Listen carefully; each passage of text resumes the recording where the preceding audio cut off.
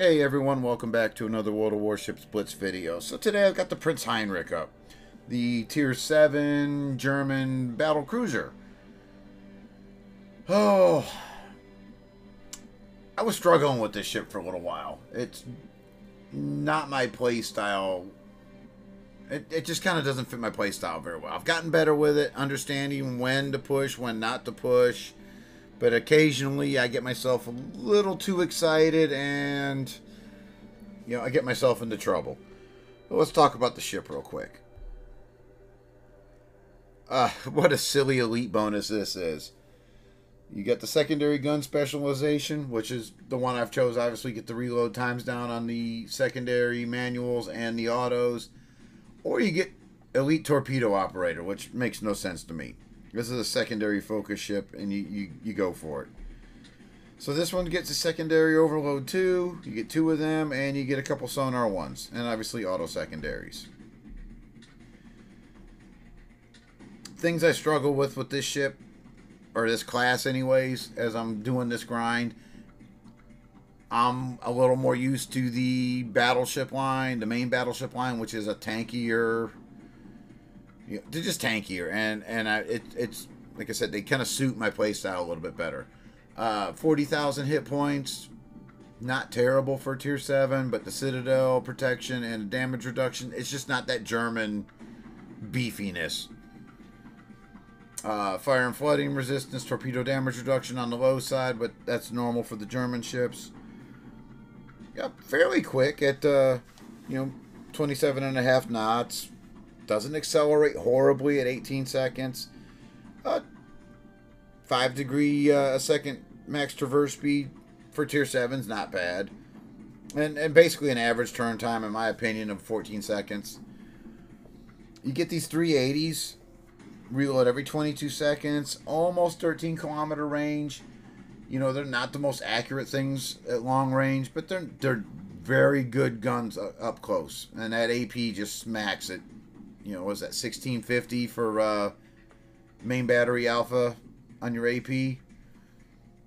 And the turret traverse isn't terrible at 6 degrees a second.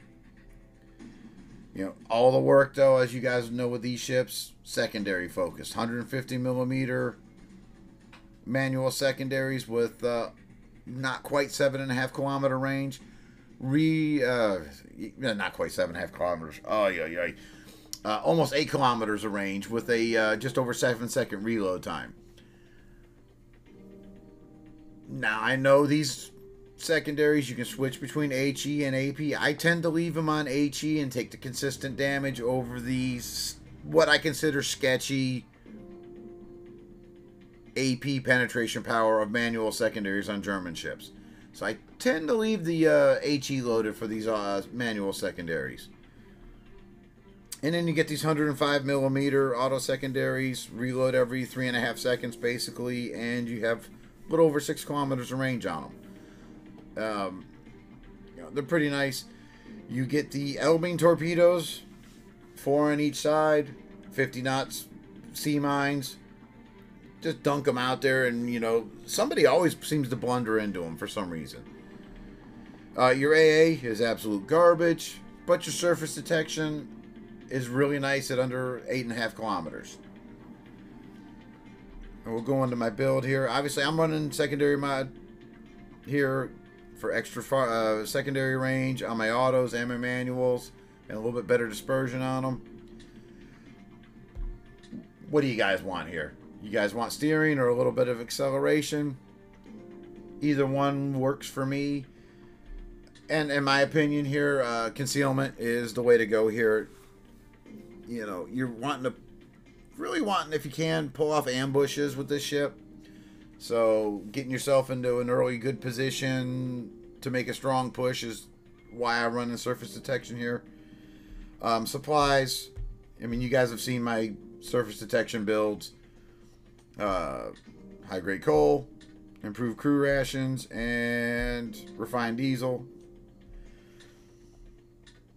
At some point, I will have the Schlieffen, and I will be moving Hipper over to the Schlieffen line. Here I've got a very basic build. I don't even know where I pulled this guy off of. They put him on this ship, honestly. Because of the precise aim. Don't have precise aim on this ship. So, I mean, you know, you would be running fully prepared here. But besides that, the big one, Close Quarters Combat Expert. And then when you get to it, APCS. Got to be the way to go. So, this is where I'm at on the Schlieffen line. Like I said, I'm going to be running Hipper on it eventually and moving Sheer or I got Sheer and Luchins now. So either one is going to go on to the grosser curve first. But this is what, like I said, this is where I'm at on the line. I'm going to keep working up. I'm afraid to go to Zeton though, because it scares me. But I've got an interesting game up. I probably pushed a little too hard, but I made it work. So I'll get that guys up for you guys, and hope you enjoy it. And one last thing, I almost forgot the camouflages. I guess I got this during the early release of this line. The industrial camo for it. Main battery firing range, and manual and auto secondary firing range, and more importantly to me, minus 4% surface detection. The historical camouflage is pretty nice though, with hit points, main battery firing range, secondary range, torpedo range. I mean, it's okay. But that's 2 camos that I see for this ship. And of course, one of these free camos would work just fine, especially with that surface detection. Super nice with this ship. Alright, what do we got? Colorado, Francesco, Nagato, West Virginia, Asturias, Atlanta, and a FR-25 on straight.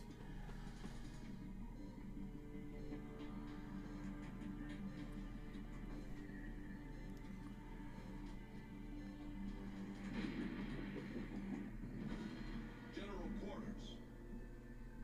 Nagato, Schornhorst, Brooklyn.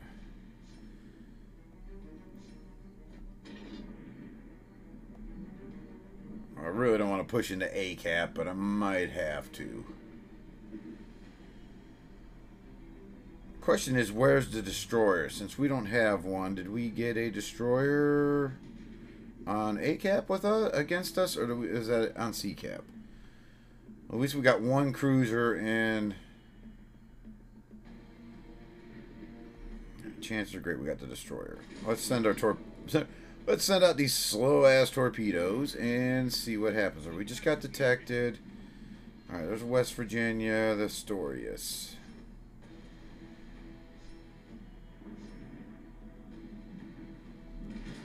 We'll put shots out on him.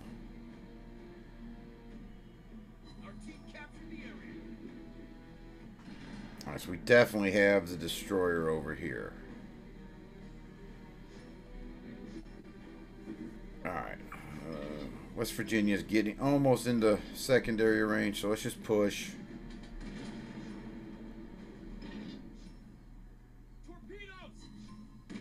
There's the FR-25. So we take one torpedo.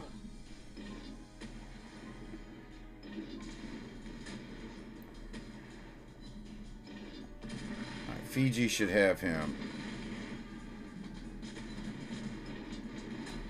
I'm going to pop our secondary overload now. I know I could be shooting AP at this thing, but I kind of like the HE a little bit better on the manual secondaries.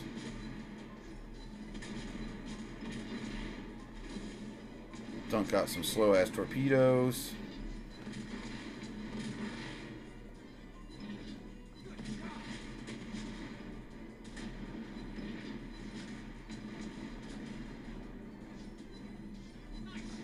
That should be him.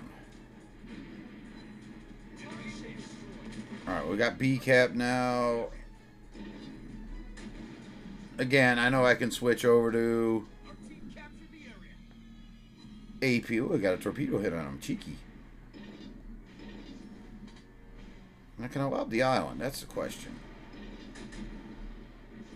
He's turning out, I think. That FR-25 is like going ham right now. We hit the enemy. 4 seconds left.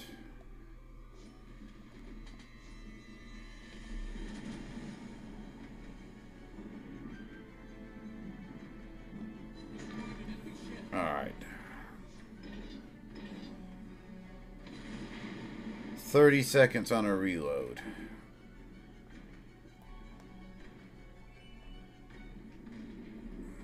Kind of don't want to give him a broadside yet, though.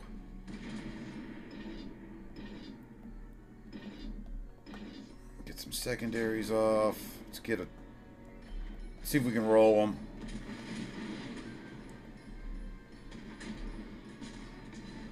We got a heal coming up. I got a ship behind me at least. Alright, there's our heal.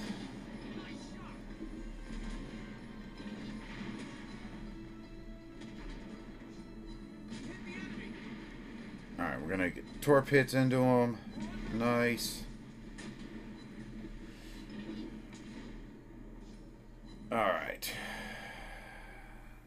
Nagato. That damn that damn destroyer is still. Let me pop some sonar here and see where he's at, cause Jesus.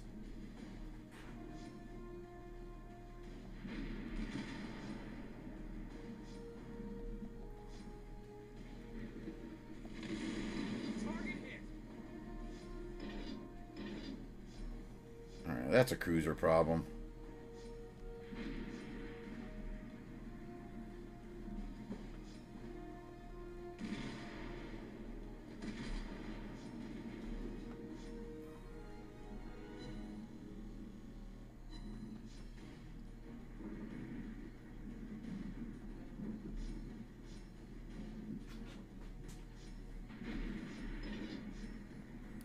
Quite yet. I'll get lucky and you can pop a heal for me so I can eke out a little more damage. Alright. Secondary overload up. Come on, heal up, my friend. Heal up.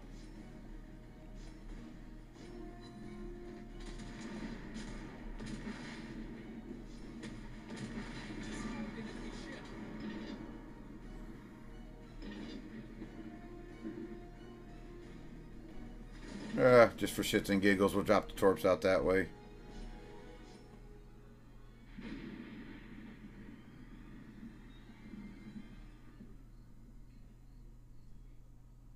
Our team captured the area.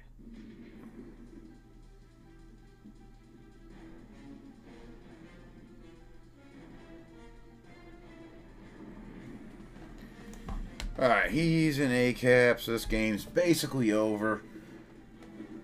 Now, not the brightest move on my part of full send with the Prinz Heinrich, but it works, so that's all that matters. Team captured the area.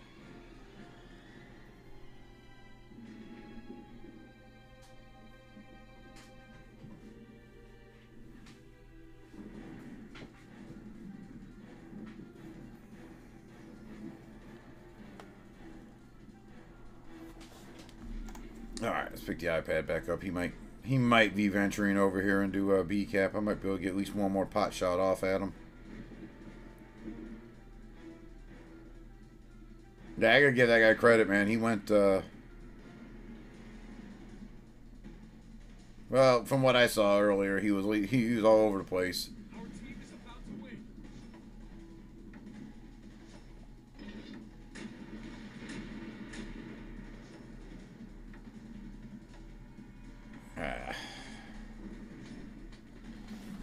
What a mad lad that guy was. Alright, let's see what the damage is here.